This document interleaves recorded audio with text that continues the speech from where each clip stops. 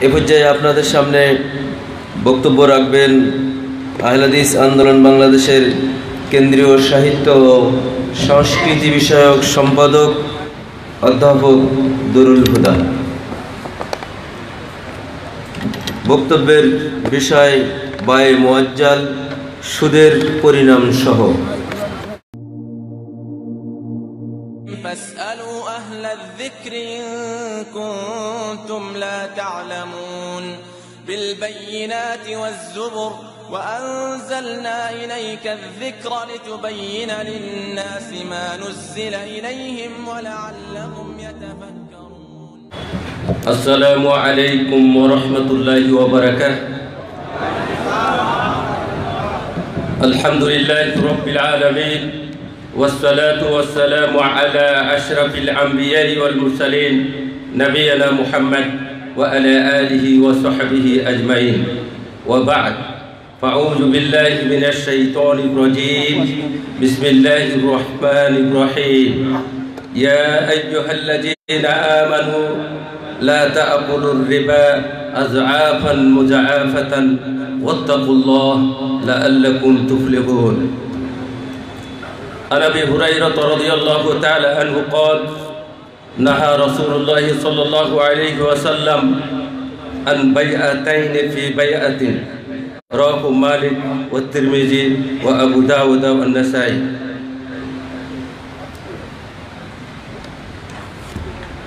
আহলে হাদিস আন্দোলন বাংলাদেশ কর্তৃক আয়োজিত এই 2018 কর্মী সম্মেলনের সম্মানিত সভাপতি, উপস্থিত উলামায়ে কিরাম, ফুজালায়ে ইসলাম এবং বাংলাদেশের প্রত্যন্ত অঞ্চল থেকে আগত কর্মী ভাইরা, আমরা মুসলিম। আমাদের জীবন বিধান হচ্ছে পবিত্র কোরআন এবং নবী মুহাম্মদুর রাসূলুল্লাহ সাল্লাল্লাহু আলাইহি ওয়াসাল্লামের অমীয় বাণী আহাদিসে সহিহা। আমাদের জীবনকে পরিচালনা করব এরই ভিত্তিতে।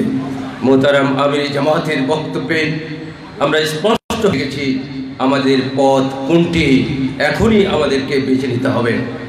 বিভিন্ন জীবনের বিভিন্ন ক্ষেত্রে ইসলামের যাবতীয় অনুশাসনগুলো আমাদের মেনে চলতে হবে। আজকে যে বিষয়টি আপনাদের সামনে আমি উপস্থাপন করব সেটা আপনারা শুনেছেন যে বাই-এ মুআজ্জাল।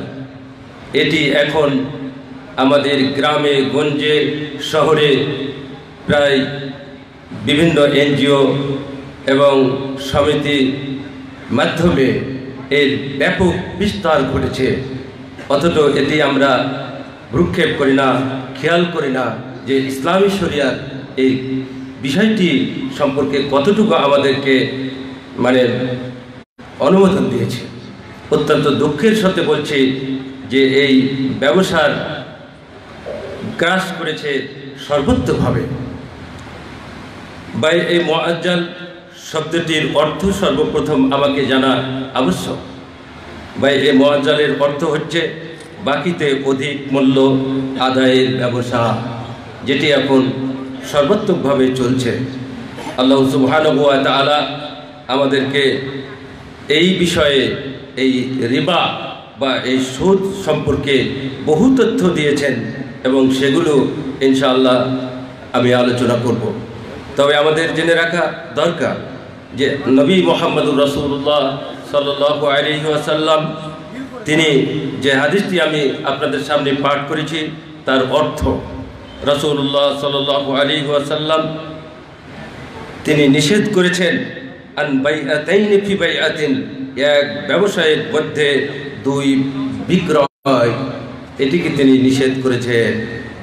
এখন এই হাদিসের অর্থ হচ্ছে নগদে এক দাম ও বাকিতে অধিক দামে বিক্রি, এক কথায় বাকি বিক্রয়ে অধিক লাভ। অর্থাৎ একটা বস্তু নগদে কিনলে কম দামে আপনি পাচ্ছেন, আর বাকিতে কিনলে আপনাকে বেশি দাম লাগছে। চাই সেটা কিস্তিতে হোক বা নগদে হোক, এটি পরিষ্কারভাবে আপনারা জেনে নেন এটি সুদের অন্তর্ভুক্ত। লা শাক্কা ফিহা আন্নাহা জায়েজ। এতে কোনোই সন্দেহের অবকাশ নেই। অথচ এটি আমরা আহলুল হাদিস দাবি করি, কিন্তু এই হাদিসের মর্মার্থ বুঝে সেই হিসাবে আমাদের আমল নাই। আমরা এর গ্রাস করেছে আমাদের সামাজিক জীবনে এই অসুখ দাঁড়িয়ে গেছে। সুতরাং এই হাদিসের ব্যাখ্যায় যে সমস্ত পণ্ডিতগণ ব্যাখ্যা প্রদান করেছেন এবং সাহাবায়ে কিরাম এর ব্যাখ্যা দিয়েছেন, সেগুলো আমি আপনাদের সামনেও উপস্থাপন করব। এই হাদিসের ব্যাখ্যায় আব্দুল ওয়াহাব ইবনে আতা আল বাগদাদি তিনি বলেন, এটি তোমার জন্য নগদে 10 এবং বাকিতে 20। এটি আল্লাহ রাসূল সাল্লাল্লাহু আলাইহি ওয়াসাল্লাম নিষেধ করেছেন। ইমাম ইবনে কুতাইবা দিনওয়ারি বলেন, নিষিদ্ধ ব্যবসা সময়ের অন্যতম হলো 1 বিক্রিতে 2 শর্ত, অর্থাৎ নগদে 1 আর বাকিতে 8। উক্ত হাদিসের ব্যাখ্যায় আবু হুরায়রা রাদিয়াল্লাহু তাআলা আরেকটি হাদিস নিয়ে এসেছেন, যাতে আমাদের কাছে পরিষ্কার হয়ে গেছে। আল্লাহ রাসূল সাল্লাল্লাহু আলাইহি ওয়াসাল্লাম বলছেন, মান বাআ বাইআতাইনি ফি বাইআতিন ফালাহু আওসাকুহুমা আবির রিবা। তিনি বলেন, যে ব্যক্তি একটি ব্যবসায়ে 2টি বিক্রয় করে, সে কম মূল্যেরটাই নেবে অথবা সুদ নেবে। আবির রিবা, আল্লাহ রাসূল সাল্লাল্লাহু আলাইহি ওয়াসাল্লাম বলছেন অথবা সুদ নেবে। আবু দাউদ 3461 নম্বর হাদিস। এই হাদিসে ক্রেতাকে ইখতিয়ার দেওয়া হয়েছে 2টির যে কোনো একটি গ্রহণ করার। হয় সে কম মূল্যে খরিদ করবে, যেটা বৈধ, আর না হয় বাকিতে বেশি মূল্যে খরিদ করবে, যেটি আল্লাহ রাসূল সাল্লাল্লাহু আলাইহি ওয়াসাল্লাম নিষেধ করেছে। অতএব হে আহলে হাদিস ভাইরা, আপনারা জেনে রাখেন আহলুল হাদিস আন্দোলন আমরা কেন করি। নিজের হৃদয়কে পরিষ্কার করা, তাজকিয়ায়ে নাফস, তারপরে এটাকে পরিচর্যা করা, তারপরে সমাজ সংস্কারের ব্রতী হওয়া, এই আন্দোলনের মূল লক্ষ্য উদ্দেশ্য। আমরা এই জন্য আহলে হাদিস আন্দোলন করি। পবিত্র কোরআন এবং সুন্নাহর এই বাণীকে আগে নিজের অন্তর জগৎকে পরিষ্কার করতে হবে। আমি আবারও আপনাদেরকে বলছি, মানুষকে দাওয়াত দেওয়ার আগে নিজের অন্তরকে পরিষ্কার করতে হবে। সঙ্গে সঙ্গে পরিচর্যা কিসের মাধ্যমে করবেন? পবিত্র কোরআন এবং সুন্নাহর মাধ্যমে এটা পরিচর্যা করবেন। তারপরে সমাজের কাছে যাবেন, আপনার দাওয়াত গ্রহণ করবে, নচেত আপনাকে ছুঁড়ে ফেলবে। বাংলাদেশে অনেক ইসলামী আন্দোলন রয়েছে, যাদের চেহারা দেখলেই মানুষ দূরে সরে যায়, কিন্তু আপনাকে দেখলে কাছে আসে। কারণটাকে আপনার বডিতে ইসলাম আছে, বুঝতে পারে যে এই লোকটা সত্য কথা বলে।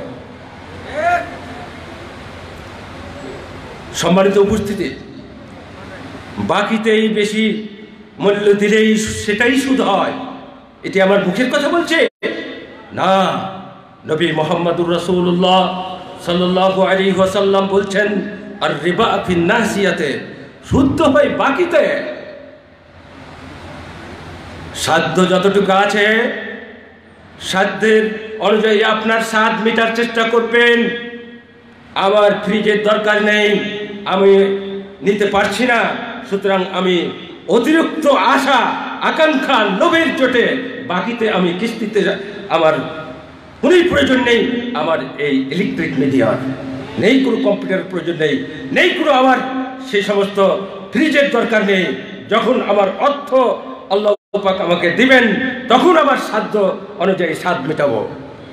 এই আশা, এই আকাঙ্ক্ষা হৃদয়ে পোষণ করতে হবে আপনাকে। আহলে হাদিস আন্দোলন আপনাকে এই শিক্ষায় দেয়। পৃথিবীতে কয়দিনের জন্য এসেছেন? এখান থেকে চলে যেতে হবে। বেআইয়ুকুম আহসানু আমালা, আপনি কত সুন্দর আমল করছেন সেটাই হবে বিবেচ্য বিষয়। সম্মানিত ভাইরা, এই বায়ে মুআজ্জাল বিষয়ে সাহাবীগণের ব্যাখ্যা প্রণিধানযোগ্য। আব্দুল্লাহ ইবনে আব্বাস, প্রখ্যাত সাহাবী, রাইসুল মুফাসসিরিন যাকে বলা হয়, তিনি বলছেন, ইজা ইসতাকামতা বিনাকদিন ওয়া বি'তা মিন নাকদিন ফালা বা'সা বিহি। তিনি বলেন, যখন তুমি নগদে এক দাম নির্ধারণ করবে এবং এক দামে বিক্রয় করবে, ফালা বা'সা বিহি, তাতে কোনো দোষ নাই। তিনি বলেন, ওয়া ইজা ইসতাকামতা বিনাকদিন ফাবিতা বিনাসিয়াতিন ফালা ইন্নামা যালিকা ওয়ারিকুন বিওয়ারাকিন। আর যখন তুমি নগদে এক দাম এবং বাকিতে আরেক দাম নির্ধারণ করবে সেটা হবে না, ফালা, সেটা হবে না। কেননা ইন্নামা যালিকা ওয়ারাকুন, কেননা সেটি রূপের বিনিময়ে রূপ, এটি সুদের পরিণত হবে। যদি বলা হয় এই মালটি 100 টাকায় আপনাকে নগদে দিব এবং 1 বছরের ব্যবধানে আপনি কিস্তিতে পরিশোধ করতে পারবেন, 120 টাকা দেবেন, এই মাল কি এখন আপনারা খরিদ করবেন? বাস এটাই হচ্ছে বায়ে মুআজ্জাল। আমি হয়তো বুঝাতে সক্ষম হয়েছি আপনাদের। সুতরাং এই বায়ে মুআজ্জাল নামে বিভিন্ন এনজিও এবং বিভিন্ন সমিতি এবং বিভিন্ন ব্যবসায়িক মহল যে চালু করেছে এর তীব্র প্রতিবাদ করে সঙ্গে সঙ্গে আমাদের সরকার বাহাদুরের কাছে আবেদন করি, আমরা আহলুল হাদিস আল্লাযী ইয়াত্তাবিউল কুরআন ওয়া সুন্নাহ সহিহা, পবিত্র কোরআন এবং সুন্নাহ মোতাবেক আমাদের জীবনকে গড়ে তুলতে চাই। সুতরাং আমাদেরকে রেহাই দিন, আমাদেরকে বাঁচান এই সুদের কবল থেকে। সম্মানিত উপস্থিতি, আরেকজন সাহাবী আব্দুল্লাহ ইবনে মাসউদ রাদিয়াল্লাহু তাআলা আনহু তিনি বলেন, সাফকাতানি ফি সাফকাতিন রিবা ইল্লা আন ইয়াকুলা আর-রাজুলু ইন কানা বিনাকদিন ফাবিকাযা ওয়া ইন কানা বিনাসিয়াতিন ফাবিকাযা। এক ব্যবসায়ের মধ্যে 2 বিক্রি হলো সুদ। আব্দুল্লাহ ইবনে মাসউদ প্রখ্যাত সাহাবী, তিনিও এই ব্যাখ্যা প্রদান করেছেন। আর তা হলো বিক্রেতা বলবে নগদে এত টাকা এবং বাকিতে এত টাকা। এটাই আল্লাহ রাসূল সাল্লাল্লাহু আলাইহি ওয়াসাল্লাম নিষেধ করেছেন। পৃথিবীর জগৎ বিখ্যাত বিদ্বান ছিলেন শাইখুল ইসলাম ইমাম ইবনে তাইমিয়া রাহিমাহুল্লাহ। তিনি বলছেন, যখন কেউ বলে এই মালটি এখন এত দরে বিক্রি হবে, তবে আমি তোমার নিকট এই মাল বাকিতে বিক্রি করব অধিক দামে, তাহলে এটি হবে রিবা বা সুদ। কামা ক্বালা ইবনে আব্বাস রাদিয়াল্লাহু তাআলা আনহু, যেমন ভাবে বিশিষ্ট সাহাবী আব্বাস রাদিয়াল্লাহু তাআলা আনহু বলেছেন। সম্মানিত ভাইরা, রিবা কি, সুদ কি? সুদ নবী মুহাম্মদুর রাসূলুল্লাহ সাল্লাল্লাহু আলাইহি ওয়াসাল্লাম তিনি স্বয়ং বলেছেন যে স্বর্ণের বদলে স্বর্ণ, রূপের বদলে রূপ্য, গমের বদলে গম, জবের বদলে জব, খেজুরের বদলে খেজুর, লবণের বদলে লবণ, মিসলান বে মিসলিন, সমানে সমান, ইয়াদান বে ইয়াদিন, হাতে হাত, হাতে হাতে ফামান জাদা, যে ব্যক্তি এটা বেশি করবে এবং বেশি চাইবে সেটাই হচ্ছে সুদ। পরিষ্কার, আমাদের কাছে এটা পরিষ্কার হয়ে গেছে যে এই বায়ে মুআজ্জাল এটি আমরা কখনোই সমর্থন করতে পারি না। এবার আসুন সুদের পরিণতি। সুদ আমাদেরকে কোন দিকে নিয়ে যাচ্ছে? সুদ আমাদের কিভাবে ধ্বংস করছে? সুদ এই সমাজকে নিঃস্ব করে দেয়। আল্লাহ সুবহানাহু ওয়া তাআলা স্বয়ং বলছেন, ইয়ামহাকুল্লাহুর রিবা ওয়া ইউরবাস সাদাকাতি ওয়াল্লাহু লা ইউহিব্বু কুল্লা কাফফারিন আযীম।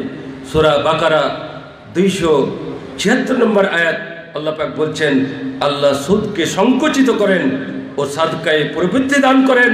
বস্তুত আল্লাহ অকৃতজ্ঞ পাপিষ্ঠকে আল্লাহ ভালোবাসেন না।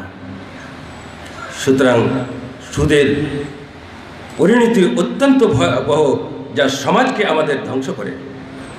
আব্দুল্লাহ বিন মাসউদ রাদিয়াল্লাহু তাআলা আনহু তিনি বলছেন যে রাসূলুল্লাহ সাল্লাল্লাহু আলাইহি ওয়াসাল্লাম বলেছেন, ইন্নার রিবা ওয়া ইন কাসুরা ফা ইন্না আকিবাতাহু তাসিরু ইলাল কুল্লি।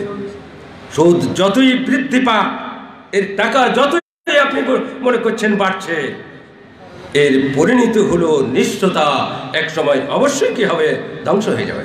মিশকাত 2820 নম্বর হাদিস। সম্মানিত ভাইরা, এই সুদী ব্যবসার ফলে সুদ গ্রহীতায় কেবল ফেঁপে উঠে যাদের সংখ্যা কম। অপরদিকে সুদদাতা ক্লিষ্ট ও নিঃসহায় যাদের সংখ্যা সমাজে বেশি।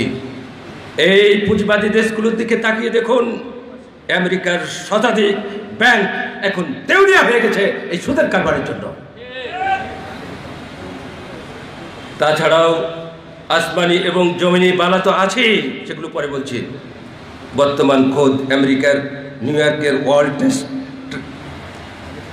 আন্দোলন পুঁজিবাদী বিশ্বের ভিত কাঁপিয়ে দিয়েছে, যাদের বক্তব্য ছিল যে 99% মানুষের খাদ্য মাত্র 1% মানুষ শোষণ করে চলেছে এই সুদের মাধ্যমে, আমরা এ থেকে বাঁচতে চাই। খোদ আমেরিকাতে এই আন্দোলন শুরু হয়েছে। সুতরাং আর বেশি দিন নাই, সারা বিশ্বে ইসলামের সেই মহান আদর্শ মানুষ গ্রহণ করতে বাধ্য হবে। আপনাদের দিকে তাকিয়েছে, এই আহলুল হাদিসদের দিকে তাকিয়েছে, কারা এই পবিত্র কোরআন এবং সুন্নাহকে আমাদের দ্বার প্রান্তে নিয়ে আসছে। সম্মানিত ভাইরা, এই সুদী লোকেরা কিয়ামতের দিন শয়তানের আসর করা রোগীর মতো দাঁড়াবে। এদের পরিণাম অত্যন্ত ভয়াবহ। আল্লাহ সুবহানাহু ওয়া তাআলা পবিত্র কালামুল্লাহ বলছেন, আল্লাযীনা ইয়াকুলুনা আর-রিবা লা ইয়াকুমুনা ইল্লা কামা ইয়াকুমুল্লাযী ইয়াতাকাব্বাতুহু আশ-শাইতানু মিনাল মাস। আল্লাহ সুবহানাহু ওয়া তাআলা বলেন, যারা সুদ খায় তারা কিয়ামতের দিন শয়তানের স্পর্শে আবিষ্ট রোগীর মতো দণ্ডায়মান হয়ে থাকবে। এটা এই জন্য যালিকা বিআন্নাহুম ক্বালু, এই জন্য যে তারা বলে ইন্নামাল বাইউ মিসলুর রিবা, যে তারা বলে যে ব্যবসা তো সুদের মতোই, অথচ আল্লাহ ব্যবসাকে কি করেছেন, ওয়া আহাল্লাল্লাহুল বাইআ ওয়া হাররামার রিবা। আল্লাহ সুবহানাহু ওয়া তাআলা ব্যবসাকে তিনি কি করেছেন, হালাল করেছেন এবং সুদকে সম্পূর্ণ হারাম করেছেন। সুদখোর আল্লাহর বিরুদ্ধে যুদ্ধ ঘোষণা করে। সুবহানাল্লাহ। আল্লাহ সুবহানাহু ওয়া তাআলা সভরেন্টির অথরিটির মালিক, সার্বভৌম ক্ষমতার মালিক, যে আমার জীবনকে এক্ষণে চেপে ধরতে পারে, সেই আল্লাহর সঙ্গে যুদ্ধ করার ক্ষমতা আপনাদের আছে? যদি না থাকে তাহলে অবশ্যই আমাদের এ থেকে বুঝতে হবে এটি কত বড় অপরাধ। আল্লাহ সুবহানাহু ওয়া তাআলা বলছেন, ইয়া আইয়ুহাল্লাযীনা আমানু, হে ঈমানদারগণ, ইত্তাকুল্লাহ, তোমরা আল্লাহকে ভয় করো, ওয়া যারু মা বাকিয়া মিনার রিবা, এবং রিবার সুদের পাওনাকে তোমরা ছেড়ে দাও, আর সুদের পাওনা তোমরা নিও না। ইন কুনতুম মুমিনিন, যদি তোমরা মুমিন হও। ফাইন লাম তাফআলু ফাআযুনু বিহারবিন মিনাল্লাহ ওয়া রাসূলিহি, যদি তোমরা এটা না করো তবে তোমাদের অনুমতি দেওয়া হলো তোমরা আল্লাহ এবং আল্লাহর রাসূলের সঙ্গে কি করো, যুদ্ধ করো। সুবহানাল্লাহ। ওয়া ইন তুবতুম, আর এ থেকে যদি তোমরা তওবা করো, ফালাকুম রুউস আমওয়ালিকুম, তাহলে মূলধন রেখে তোমরা ওই সুদগুলোকে পরিত্যাগ করে দাও। লা তাজলিমুনা ওয়া লা তুজলামুন, তোমরা অত্যাচার করো না এবং অত্যাচারিত হয়েও না। সম্মানিত মুসলিম ভাইরা, ইহকালীন ও পরকালীন শাস্তি আরও ভয়াবহ। রাসূল সাল্লাল্লাহু আলাইহি ওয়াসাল্লাম বলেছেন, যখন কোন সম্প্রদায় বা জনপদে সুদ ও ব্যভিচার বৃদ্ধি পাবে, তারা নিজেরা আল্লাহর শাস্তিকে অবধারিত করে নেবে। সহিহ আহমদ 3809 নম্বর হাদিস বিশুদ্ধ হাদিস। অতএব এই সুদের কারবারের জন্যই আন্তর্জাতিক পরিমণ্ডলে যে দেশগুলো নিজেদেরকে সভ্যতার সর্বশীর্ষে মনে করছে, সেই দেশগুলোতেই এখন টর্নেডো হচ্ছে, জলোচ্ছ্বাস হচ্ছে, ঝড় ঝঞ্ঝা হচ্ছে, ধ্বংস করে দিচ্ছে, দাবানল দিয়ে লক্ষ লক্ষ বাড়িঘর ধ্বংস হয়ে যাচ্ছে। সেগুলোকে আমরা খেয়াল করি না। আল্লাহর গজব আসতে কয়দিন লাগবে। এই জন্য আমরা সরকারের কাছে বিনয়ের সাথে বলবো, আমাদের এই দেশে এই মহাপাপ থেকে আমাদেরকে মুক্ত করার জন্য আপনার করণীয় আছে, আমাদেরকে বাঁচান এই সুদের করলগ্রাস্ত থেকে। সম্মানিত উপস্থিতি, গজব, জমিনি গজবগুলো আমাদের কাছে আসে। বন্যা আসলো না আমাদের দেশে, খরা, ফসলহানি, ভূগর্ভস্থ পানি কমে নেমে যাওয়া, ভূমিকম্প, এটি অহরহই হতেছে। এইগুলোই হচ্ছে আমাদের কামাই ফসল। আমরা এই পৃথিবীতে আমাদের যেই কর্মগুলো করা দরকার ছিল সেগুলো আমরা করি না, বরং অন্যায় কর্মের সঙ্গে আমরা সংশ্লিষ্ট থাকছি। পুঁজিবাদী অর্থনীতির প্রধান অনুষঙ্গ হল ব্যয় মুআজ্জাল, অর্থাৎ বাকি বিক্রিতে অধিক লাভ। এটি বেনামিতে সুদের ব্যবসা।